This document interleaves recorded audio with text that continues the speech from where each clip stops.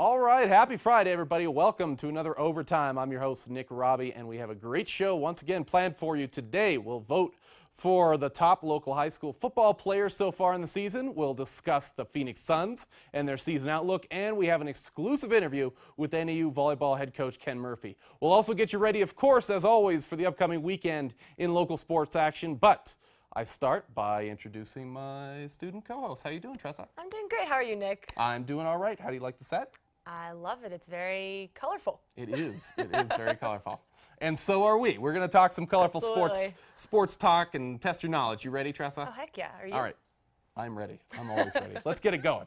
All right, first question. Who is the top high school football player here in Flagstaff? Tressa, why don't you start with this one?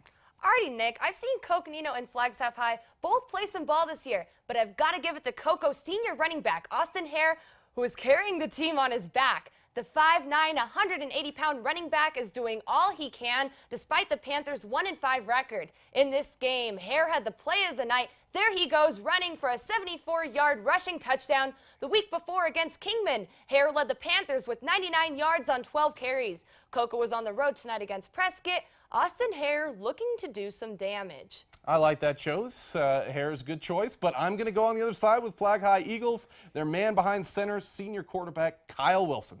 The Eagles got a big sectional win against Mingus last week for the first time since 2005, and Wilson led the charge with 2 touchdown passes to his 2 senior receivers, Dylan Gifford and Dylan Matthews, finished with 231 yards in the air and no interception. Flagstaff is 2-0 in their section, so they may not have a great overall record, but they're looking pretty good in their own conference. A lot of that credit goes to the quarterback, so I like Flagstaff. I like Kyle Wilson. They're looking pretty good. And I like Friday Night Lights, so, I mean, we just got to give it to some high school football, right? Yeah, absolutely. Hey, there's always game on Friday. All right, next up, next question, NAU Volleyball. Who is the LadyJacks MVP? I'm going to start this one out, I guess, and I'm probably going to start with last year's standout freshman, Janae Vanderploeg. She's a sophomore now and showing no signs of slowing up. She leads the attack for the LadyJacks, and she's the kill leader for the team with over 150 kills over 15 matches. She leads the team in kills per set and 3rd in digs per set. She was an all-Big Sky team, honorable mention last year, but this year I think she'll make the conference team no problem. Yeah, Janae, she's definitely a team member, but I've seen the LadyJacks in action, and nothing tops the tomahawk spike of middle blocker Sydney Kemper. This girl is killing it on the court. Last week against Portland State, Kemper recorded her second double-double of her career with a match-best 14 kills and a career-high 11 digs. In the 3-match homestand, Kemper averaged 3.44 kills, 3 digs, and a sizzling 474 average. Are you feeling the heat yet, Nick? Oh, I'm feeling the heat. A lot of stats there, but both those players are great athletes and a big reason why NAU Volleyball is tops in the conference. They're a lot of fun to watch. Yeah, they're a lot of fun to watch. All right, well, question number 3. How does the NAU football team pan out against Sacramento State tomorrow? Tressa, you're the student. What do you think? Are they going to do it?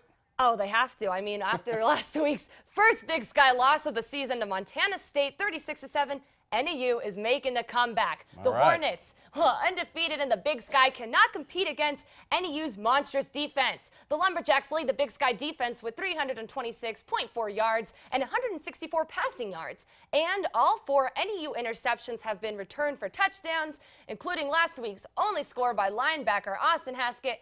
Yeah, I'm giving this to the Jacks. All right, well, far be it from me to doubt the Lumberjacks. I think they're definitely capable of bouncing back from last week's loss to the Bobcats, but they need to get their swagger back on offense. I mean, running back Zach Bowman has been slow to start this season, finished with just 26 yards on 9 rushes last week. That's just not going to get it done. They need to be firing on all cylinders tomorrow on offense, as well as that strong defense that they've established if they want to stay in the path to the playoffs. So I hope they win. Obviously, they're on the road, so hopefully their offense can kick it into gear. Absolutely. All right, on to the pros, the Phoenix Suns. They were in town in Flagstaff last weekend for training camp, and how do you think the Suns are going to pan out this season? Well, Nick, why don't you take this? Okay, I'll start. Okay, well, I think they've definitely made some good improvements from the team that finished last in the Western Conference last year. They were terrible, so the good news is that I don't think they can be much worse than last year's team. They acquired Eric Bledsoe from the Clippers in the offseason. He looked strong in the backcourt alongside Goran Dragic. I think they're still a couple years from making a big playoff run, but in rookie center, Alex Len can develop and stay healthy, they do have a team that has a lot of potential under new head coach Jeff Hornacek.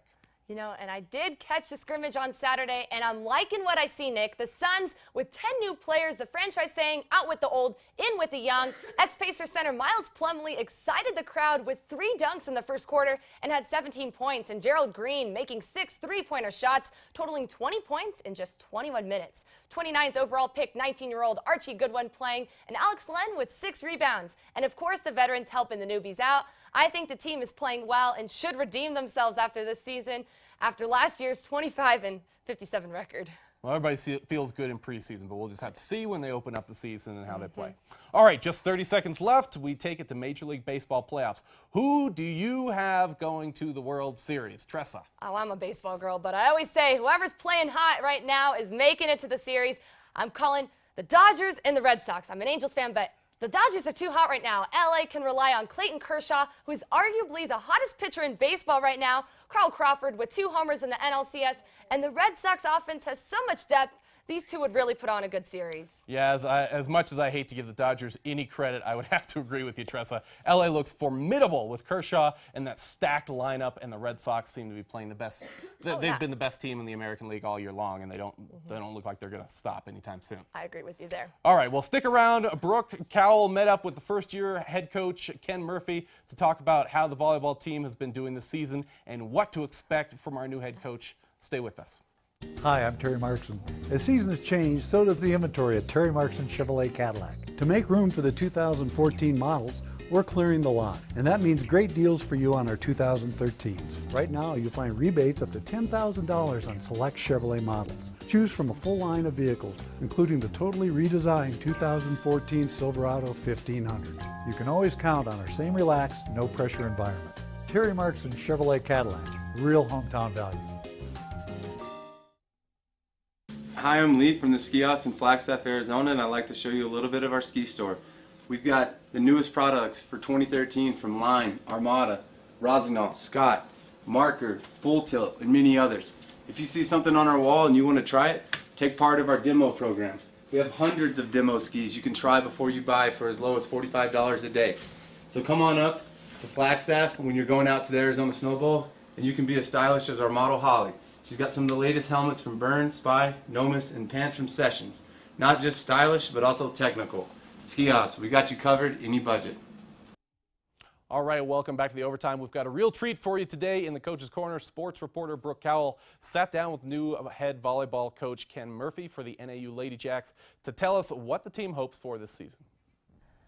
I'm here with the new head volleyball coach for NAU, Ken Murphy, and he's going to tell us a little bit of how he got to NAU and why he picked NAU, and how are you liking Flagstaff so far? Oh, I love it. I like, obviously it's beautiful up here. I like the weather. I like all the outdoorsy stuff. You know, I'm really into, you know, hiking and mountain biking, those kind of things, and so it fits me in a lot of ways, actually. Very cool. And you came from UTEP, El Paso, Texas. Why NAU from Texas? Well, I think you look at it from a bunch of reasons. Professionally, I just think we can do a really good job here. I think there's some things about NAU where I think we can attract really top recruits. I think we have some good players already, but I think we can keep attracting more top recruits. But also, I think, you know, they're investing in volleyball in a really good way. That they're making volleyball important here. That they want us to compete at the top of the conference, maybe even move into the national scene a little bit. And I like being on board with that. But also, I just, you know, personally, I think Flagstaff is a great place for me and my family. I think it's beautiful here. It's a great place to have young kids. Just the small college town, mountain town environment is really wonderful for us. Okay, now I'm going to go back a little bit. What got you into coaching in the first place? Well, it's kind of a family thing. I have an aunt who was on the national team, was coaching college when I was coming up, and I was kind of a gym rat, really. And we didn't have high school volleyball where I was at, but I was just around the game from a really young age. And so just one opportunity led to another. I think when I was in college, I didn't know if I was going to be good enough to be a college coach, you know. But I just kind of moved up through the ranks. My very first job was coaching a middle school team, and then I coached a freshman team and a JV team, and just eventually got to the point where this could be a career for me. And obviously, we're in kind of a tough conference. What teams are you really focusing on to get into first place? Well, we know we know that Portland State's good. We know Idaho State, Northern Colorado's been good. North Dakota seems to be doing well this year.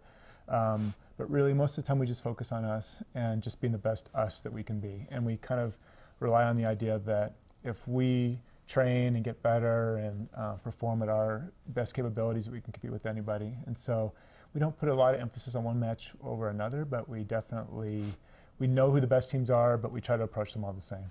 Definitely. And you won, you're now 5-1 in conference, tied for second with Portland State. What are your hopes for the rest of the season? Well, kind of like I just mentioned, you know, I think we just want to keep getting better. You know, our goal is to win the conference tournament at the end of November. And we know that between now and then, there's just a lot of challenges in between us and that goal. And we just have to keep focusing on us, keep getting better, keep learning these little challenges that'll help us improve. And if we do that, I think the record takes care of itself. And really, then we get closer to the thing we want, which is to win this conference and to go to the NCAA tournament. Okay, and last question, but what is your favorite memory as a coach so far? There's some really good ones so far. I mean, I've only been here for a short time, and it's such a good group of kids, and I enjoy being with them just in the gym every day, to be honest, at practice and just on the road trips and things like that. But I think the win we had against Idaho State was probably the best one we've had so far in terms of we had a lot of adversity, we had some injuries at the time, we really had to fight for it, and it came down to a 20-18 in the 5th game kind of a score, and so it was a great environment, it was really exciting to win, but also it was a lot about just our grittiness and our toughness as a team, and it showed that we had made a lot of progress so far in the first few months. All right, well, thank you for joining us today, and good luck with the rest of your season. All right, big thanks goes out to Coach Murphy for coming into the studio mid-season. Coach Murphy and the LadyJacks left yesterday for their matchups against Montana and Montana State this weekend. Stick around. We'll have your weekend sports schedule after the break. For over 20 years and with more than 65,000 success stories, Coconino Community College's commitment to the educational pipeline is vital to your future. My name is Sheila Hollowhorn. I study mechanical engineering and train as a U.S. Air Force pilot and officer in the CCC to NAU program, which helps students like me transition from the community college to NAU. Upon completion, I'll be giving back by defending our country, and that's why I support CCC. With your support, Coconino Community College will remain efficient, effective, and excellent. I've tried all kinds of TV services. The phone company wasn't cutting it, so I cut down. Spotty satellite? Nah, that dish wasn't appetizing. But the all-new Suddenlink? It comes with free HD and a picture so sharp it makes real life look lame. Now I have up to 300 channel choices, earloads of digital music, 10,000 on-demand titles, and new TiVo Stream that turns my tablet into a TV and lets my DVR take road trips. I've seen the future of TV, and the future is easy. With not a lot of high school sports occurring this weekend, there's still a jam-packed weekend with the Lumberjacks. But the NPA boys soccer team will be playing Grand Canyon at home on Saturday at 11 a.m. The Spartans only have 5 games left for their season. After the girls' game tonight at Sacramento State, the NAU women's soccer team will be taking on Portland State on the road this Sunday at 1 o'clock. The Lumberjacks have a record so far of 6-3-3 and are 5th in the Big Sky with a 2-1 conference record. The NAU football team is on the road again tomorrow at Sacramento State. They will take on the Hornets at 6:05 p.m. after losing to the Montana State Bobcats 36-7 last weekend. Their current Big Sky record is 1-1. The NAU women's volleyball team will spend their weekend in Montana playing the Montana State Bobcats tonight, as their game has already started at 6 o'clock. And tomorrow they will take on the Montana Grizzlies at 6 as well. The NAU women's tennis team has taken a break from Flagstaff and is enjoying the city life of Las Vegas. They are participating in the Intercollegiate Tennis Association for the Mountain Region Championships all weekend long. Over on the green, the NAU golf team is in sunny Palm Desert, California for the Wyoming Cowgirl Desert Intercollegiate, and it'll be the rest of this weekend. So good luck, Lumberjacks. And that's all for your previews, so back to you guys at the desk. Just a little bit left. You gonna watch some football this weekend? You got it. It's Sunday. Little NFL. All right. Who do you think? Do you think Cardinals can be able to beat the 49ers? Well, I have the 49ers defense on my fantasy team, so I'm really pulling for them. Nick, what about you? I'm always pulling for the Cardinals. I think they might just do it, but man, their offense has been awful. So hopefully they can step it up and get a big win against 49ers. But 49ers pretty good. All right. Well, thanks again for joining us this Friday. We'll be back with you next Friday. Have a great weekend, everybody.